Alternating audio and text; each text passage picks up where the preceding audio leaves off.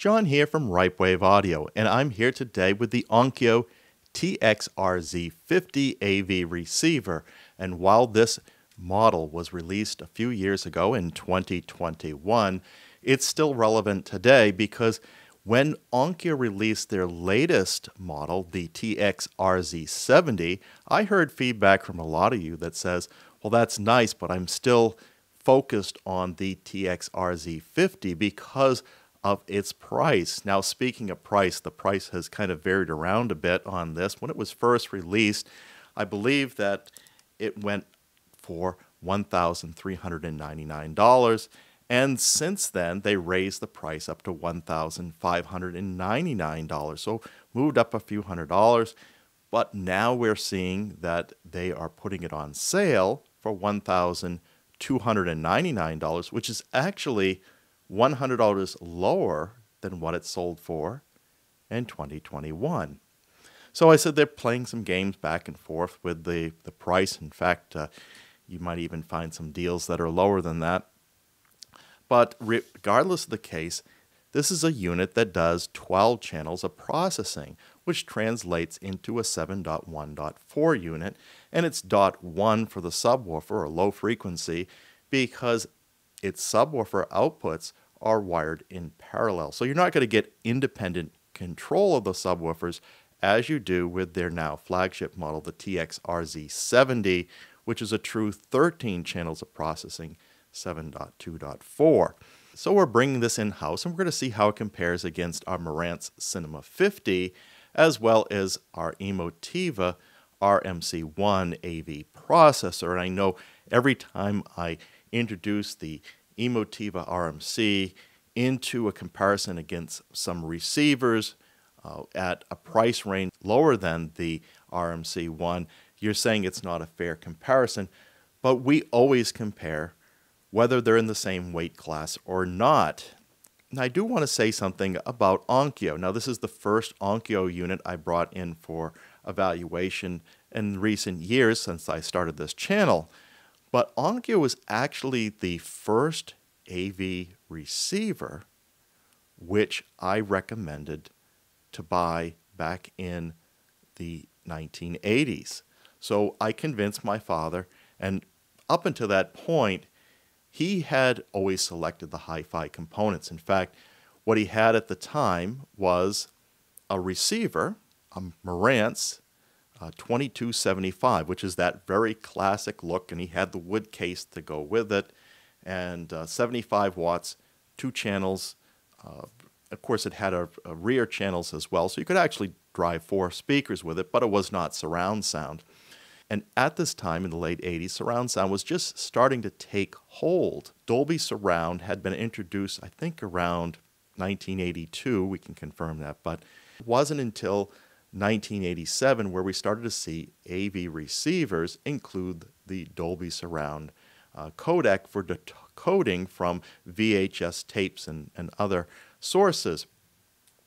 And the Onkyo TX-SV7 was among the first to offer this.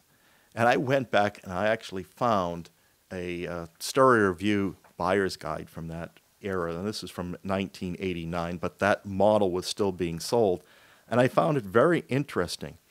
Of the 55 AV receivers that are listed as AV receivers in that buyer's guide from 1989, because most of them were still just putting out stereo receivers, but AV receivers didn't necessarily mean you had surround sound in that day. An AV receiver meant that you were able to take in video sources with that capability of being able to bring in video sources and have maybe a TV tuner in there. And MTS decoding constituted what was required to call it an AV receiver. You did not have to have any surround sound capabilities whatsoever. So of the 55 models which were advertised as AV receivers, only 25 of them had surround sound capabilities, or 45%. Now, when I look through the list, they're supporting surround sound in different ways. So 3 of them just said that they support matrix surround. No word about Dolby. Another 3 said they had surround sound capability. Those were the Sony models, and in fact, I looked at even the ES top-of-the-line models from Sony of the day. Those were just receivers, but they did have some models like their STR AV900 sold for $480 and just had surround sound capability, whatever that means. And then you had 15 models that actually marketed as Dolby Surround, 27% of what was called an AV receiver in those days. And of those, the Onkyo was one of them. They had also models from Carver, JVC, Kenwood, NEC, Philips, Sherwood, Technics, and Vector Research, if you remember some of those brands that don't really exist today. But there were 4 models that had introduced Dolby Pro Logic, and they were only from Pioneer. So models like the VSX 9300S, which was their top of the line, $935, had Dolby Pro Logic. But for whatever reason, I recommended to my dad to get the Onkyo TX-RZ50 which sold for around the same price, 90 watts for the front channels and only 20 watts for the rear. And most of those receivers of those days, if they had rear surround sound, it was a fraction of the wattage for those rear channels. Most of those models, I think there was one I found that that kept it all to all 4, but that was common in the day. So that's my history with Onkyo. It was an okay unit. It did its job, but of course Pro Logic came in right on its heels, and then Onkyo came out with, I believe it was their SV70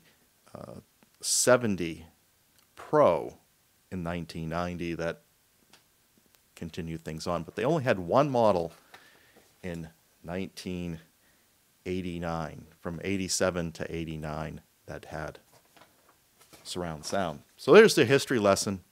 Let's take this thing out of the box and see what we have.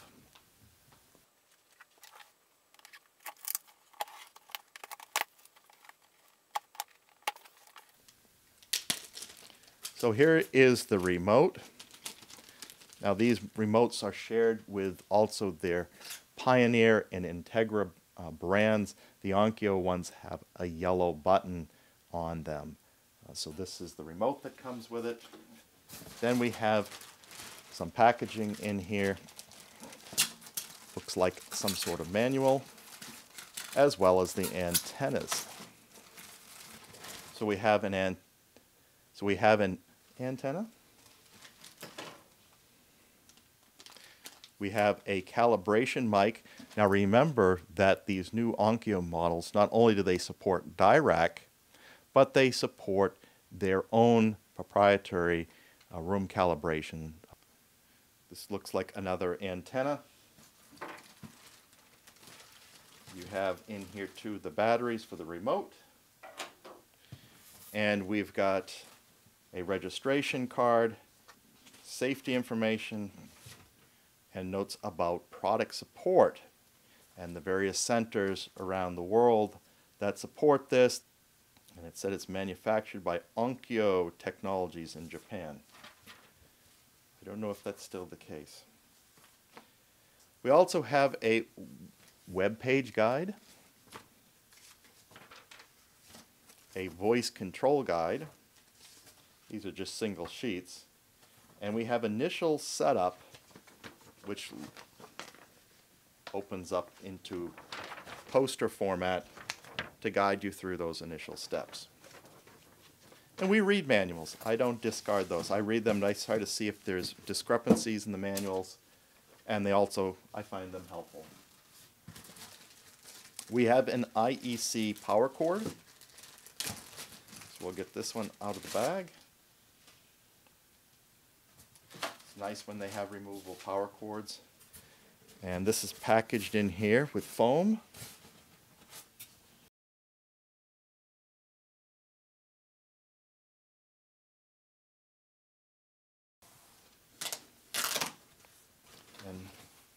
wrapped in some foam.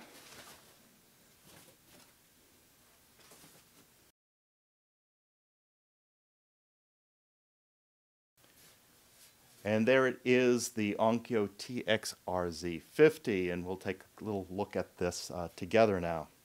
Now that we have this unboxed, we take a look at its physical size, and this is pretty large. Of course, it's got the standard 17-inch width, but height-wise, it's 8 inches with the feet on, and of course the instruction sheets say do not install this without the feet. Don't take those off. We need the air circulation around it. It's slightly taller than our RMC1, which to date has been the largest thing that we brought in. So this is a tall unit that we have here. Now this first thing that they say to do is plug it into the TV so you can do the setup with the on-screen menus. So we're going to put the power cord in, we're going to give it an HDMI cable, and see how it goes. Now what we're going to do first though is, when we run ours, our initial setup is going to be not using the amplifiers. We're going to do everything with external amps because I want to do that apples to apples comparison, running my Cinema 50 and my RMC1 using the same amps and the same speakers. How close do we get? Does this sound as good, a little better, a little less? We'll figure that out. And then once we've kind of figured it out with the same amps, then we're going to try again with the front channels. We're going to run the front channels from this, comparing against the front channels, let's say, of the Cinema 50, and see how that compares. Now what this has for amplification, a 9 by 120 watt amplifier. So this is pretty powerful for as far as a receiver goes. Now you can go back to the videos what I did a couple years ago, as well as the one I did for the TX-RZ50, which compares the feature sets. But I'll just tell you here that the logos that they have across the top edge of this, this Onkyo and Integra are the only brands I know of that are getting their receivers THX certified, and this has that logo on there. This has Dolby Atmos, it has DTS:X, IMAX, Dolby Vision, Play-Fi, Wi-Fi, Dirac, and VLSC, whatever that means. That's what they have across the top here. Oh, and there's a Bluetooth logo. It's in very faint lettering, so you can barely see it, but that's a little bit of advertising. That's what they feel is going to sell this unit. This does not have oral 3D support that the RZ70 has, so I'd like to get the RZ70 in so we can do that comparison as well. But we're starting with the RZ50 because that's what a lot of you wanted to see. Alright, as I said, we're going to be hooking this up all external amplifiers to begin with. We've got our snakes here. We have one snake here for the right channel and the other snake here for the left channel, and they're all color-coded. These wire up to our ABC switchers here so we can do our comparisons against the Cinema 50 and the Emotiva RMC1. So we'll try to do this so you can see it.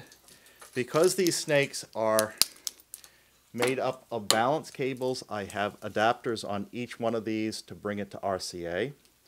And what I'll do is I'm going to start with the right channel.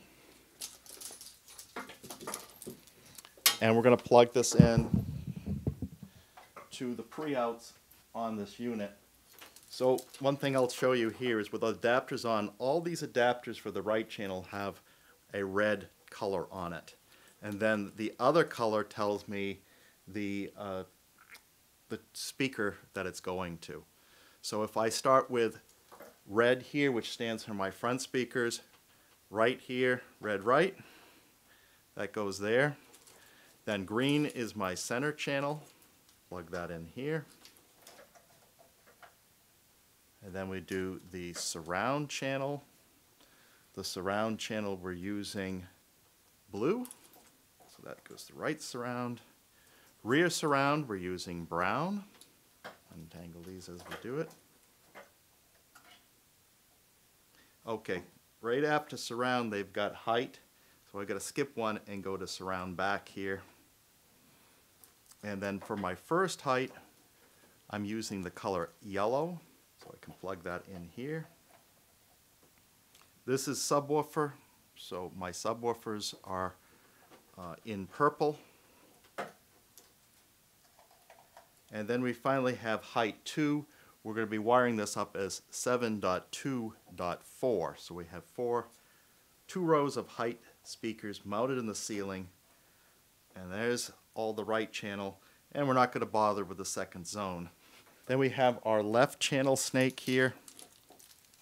And on our adapters, the band is black, but at the end there's a white band here. So white goes into the white left channel. The red, of course, it was our front. So front, left. Then there's no center, so we skip the green color. And then we move on to the surround, which is blue. Then, as remember, we had height 1, so that's yellow. Then we have surround back, which is brown. Then we have our subwoofer. Now these are wired in parallel, but I can still take my second sub and wire that in there.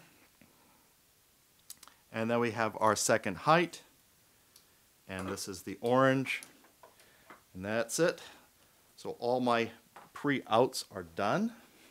Now what I like to do, at least for these evaluations, is if they have suggested HDMI labels here, I use those.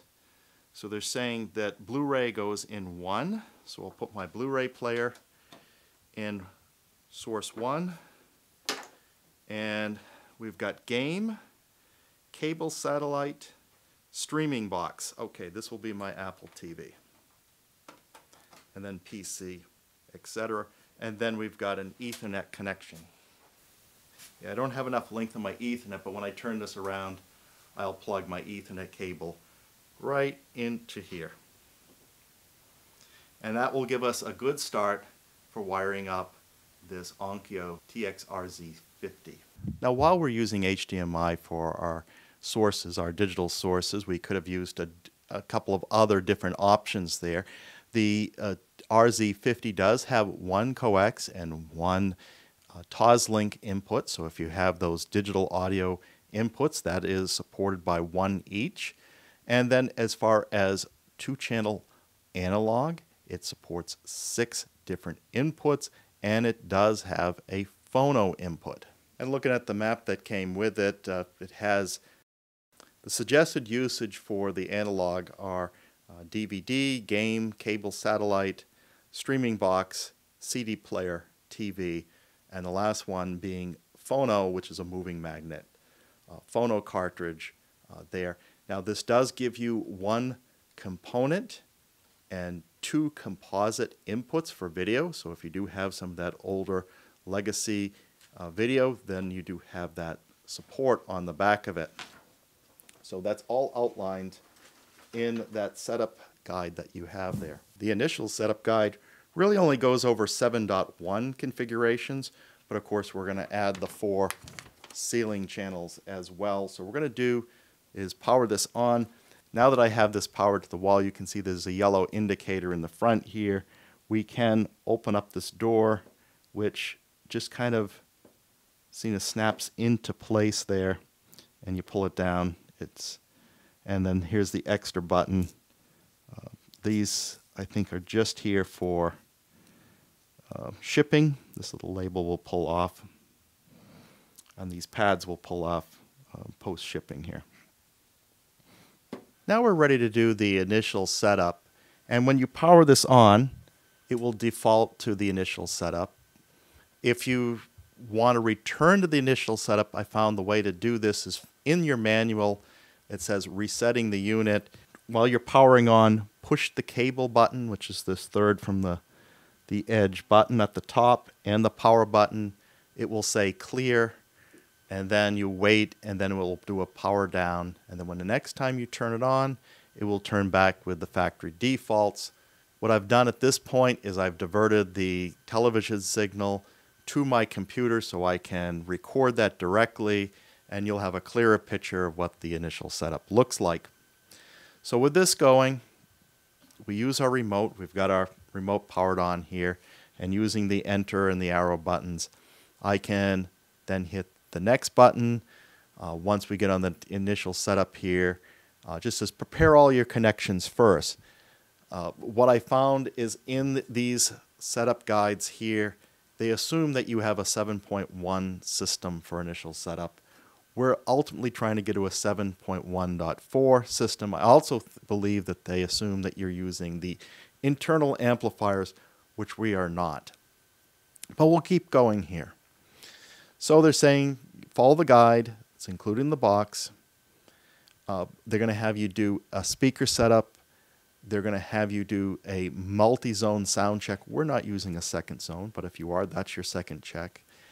Then for the third, they're going to have you do ARC setup. We don't use ARC because we send our sources directly into the receiver, but if you are, that's the third set. And we'll probably show you that at some point of how that works, just to prove it out. And then the fourth step is the Dirac live setup. So would you like to start these initial setups? We'll say yes. The setup will assist you through your speakers correctly. Would you like to continue? Yes. What they've done is set this up very graphically, very much like Denon Marantz does. We like that. So it's showing you here a 7.1.2 setup. We have 2 subwoofers and 4 ceiling speakers, so we're going to have a 7.2.4. However, according to this, it will always show up as a 7.1.4 because it only wires the subwoofers in parallel. And you can see here we can cycle through the different choices. I'm going to step ahead here for a second because I want to start here at the most basic configuration it supports. 2.1. And it shows you graphically 2 speakers in the front and 1 subwoofer. Of course, the subwoofer could be anywhere in your room, but they show it in the front. It could be a 3.1 with a center channel added. It could be a 4.1 with some rear surrounds. It could be a 5.1 with the rear surrounds and center channel. 6.1 now having the side and rear surrounds. 7.1 side rear surrounds plus the center channel. And now a 2.1.2. So this is nothing on the rear or sides, but we're using 2 ceiling speakers. Some of you may do this because you have a constrained room and you have nowhere to mount rear or side surround speakers. You can also do this as 3.1.2. You can do it as 4.1.2, 5.1.2, 6.1.2, 7.1.2, 4.1.4, 5.1.4, 6.1.4, 7.1.4, and this is what we're aiming for with our setup, which is the largest configuration that the TX-RZ50 supports. So if you have front wide speakers, this model isn't going to be for you because there's no 9-channel setup, no front wide support. We're going to have a subwoofer, so this will be yes. If you don't have a subwoofer, you can turn that on and you can see the image removes from the picture. But we're going to leave it as subwoofer on. Height 1. This defaults to middle. Now this can be positioned in different places. You could be as simple as using the Dolby Atmos reflective speakers on your front. This could be front height speakers. This could be top front speakers. That's what we have. And of course the middle that we started with. So we'll leave it at top front. Then we'll switch to height 2 speakers, which we do have, but you don't have to use it with this unit. So it defaults to rear height. Could be also the Dolby reflective surround speakers as put on a side surround. It could be Dolby speakers that are on the back. It could be a top rear speaker. We're going to leave this as top rear. Zone speaker, you can set this to zone 2 or no. And we're going to put it on no for ours. Zone 2 pre-out, it defaults to Zone 2, but it could also be Zone B. Doesn't matter to us, we'll just leave it Zone 2. And speaker impedance. Now, not all our speakers are rated at the same impedance. Most of them are 4 ohm. So because they don't seem to allow us to select this differently for different speakers, the worst case we have is 4 ohm. Of course, we're using pre-outs in our case, so I'm not sure this is really going to matter because this would be tied into the amplifiers that are built in. But it's nice to see that they go down to 4 ohm on their support. You could also to 6 ohms above, and those are the 2 choices. So once this is good, we hit the enter button. It locks in that configuration, and we have a chance to review that. This all looking good. We're going to hit yes or next. So now it's the test tones. So I'll take this off a mute here. It's doing front left. And don't hit enter because that's going to take you out of test tone. If you want to hear all these and test all your speakers, you're going to have to hit the down arrow to hit each of these. So we got the center, the right, the height 1 left, height 1 right, height 2 left, height 2 right, surround right, surround back right, surround back left, surround left, and subwoofer. So those all work. Now I hit enter. They did come out the test tones. I'm going to hit next. And they were coming out the right speakers. That's another good thing on that. I ran the ARC setup, which caused me to disconnect from the computer recording for a little bit because it had to run through my actual TV. In this case, to use ARC, I had to plug a source directly into the TV, and then on the ARC input for the television, had to connect that to the ARC output of the Onkyo receiver. And so I just said yes on the prompt, and then it just moved to the next step after blacking out for a few seconds where it made its adjustments. And then it has you do room equalization, and it drops you right into Dirac Live, which is I find interesting. They're not starting with their own built-in one. Or we exit Dirac Live and go to Accu EQ, which is what Onkyo used to use up until these models that came into play in 2021. But we prefer Dirac Live, we believe. We'll also try it with Accu EQ and let you know those differences in a future video. They are having you use the setup mic that came with this, so there's no need to buy a UMIC 1 or any other mic. So they just have you plug this in the front of the box. Now we're here with the initial setup for the room EQ.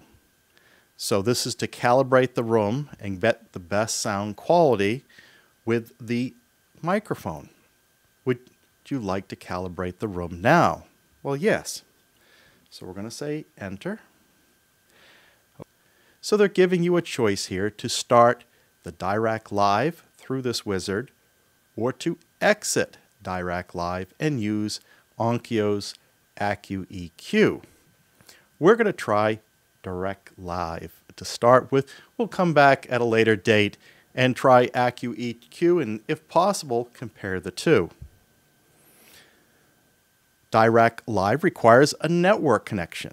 So let's continue with the network setup, and I have this hardwired with an Ethernet cable. It's saying, would you like to use Chromecast built in? I don't have a Chromecast account, so I'm going to say no. Which connection would you like to use, wired or wireless? I'm going to choose wired, but we can also use wireless. There are antennas on the back of this unit, so you don't have to rely on a separate access point. You can do Wi-Fi directly to this. But I'm going to use wired. And click yes to make the connection. Oh, it's working this time. They got the MAC address, IP address, gateway, did a ping test, successful, and an internet service test successfully. So we are good with the wired connection. Now it's asking us to plug in the wireless microphone. This is the microphone that came with it. I've attached it to a tripod here with a microphone boom, and I had to get a microphone to camera type adapter on this. This is a nice swivel ball joint here, which I can pivot in every direction. I'm going to point this one facing up, and this is the microphone that came with it.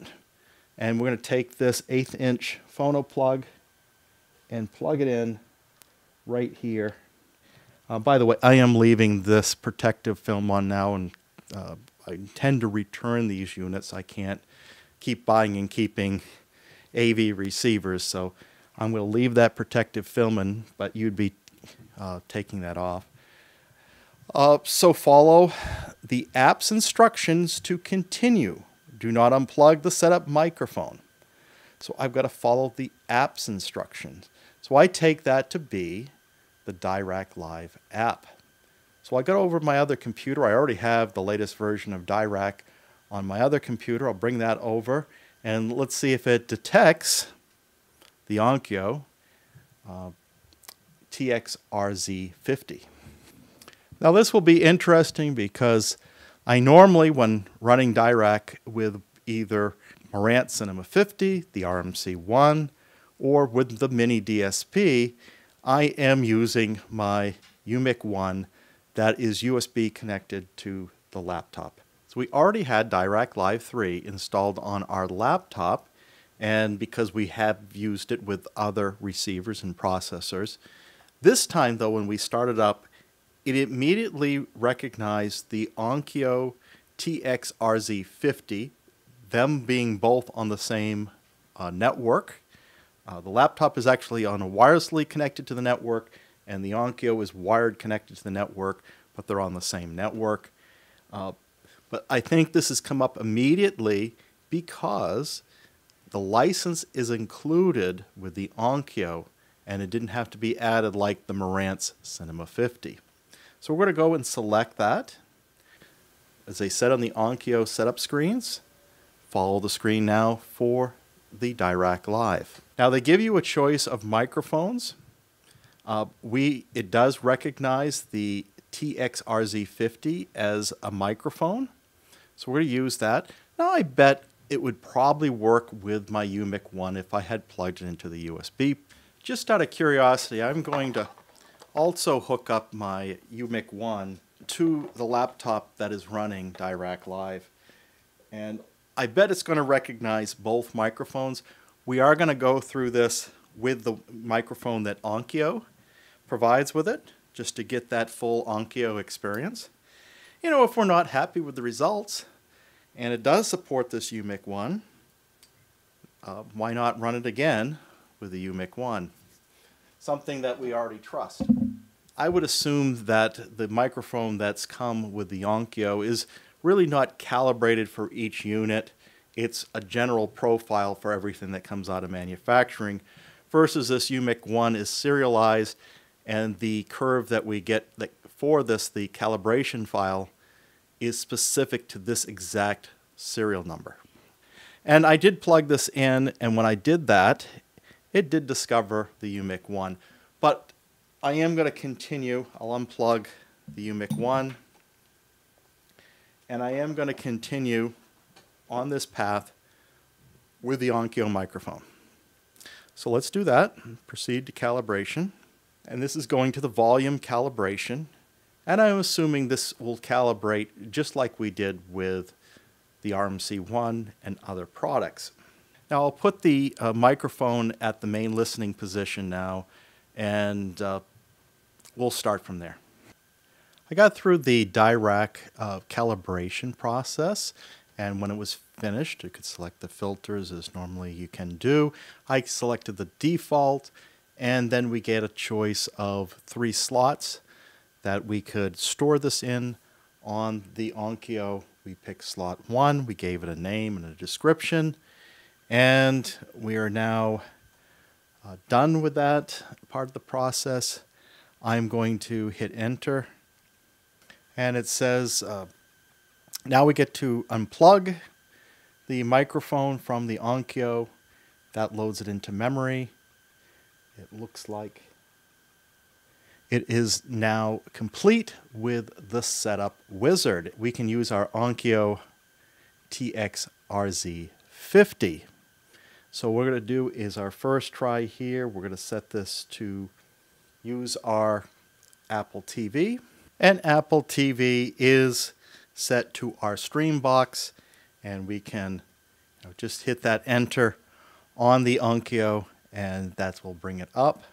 If we hit information on the Onkyo, it will tell us that this is coming in at multi-channel PCM 5.1. We can try different songs in here. I've been listening to this Robert Cray quite a bit lately. We can put that on. If I hit the info button on the remote, it toggles between telling us what's going on with the audio channels. So we're saying we're doing 7.1.4 was what we expect. Dolby audio surround, and the source is 5.1 multi-channel PCM. We hit this again, we get the video information saying it's coming in at 4K, 59 hertz. I don't know why it's saying 59. I'm assuming that really means 60. I'll just take that as a small bug. But this is running, and what I want to do is try to find an Atmos track and see if it will pick up on that. Here's a Dolby Atmos track, and it's registering as Dolby Atmos 7.1.4. Streaming it at 48 kilohertz is what we expect from an Apple TV device. They normalize everything to 48K. And we'll try some other devices just so we know that we can get the full 192-bit streaming into this as well. So this is looking good so far. I think this is a good place to really pause where we're at on this initial review. It's been going for a while here. I'll be back with some more commentary on what I think the Onkyo TX-RZ50 sounds like, how it compares with the Cinema 50 and the Emotiva RMC1. Until then, what's your thoughts on the Onkyo TX-RZ50? Is this something that interests you? Of course, if you're not going beyond 7.1.4, this might be a pretty good unit for you.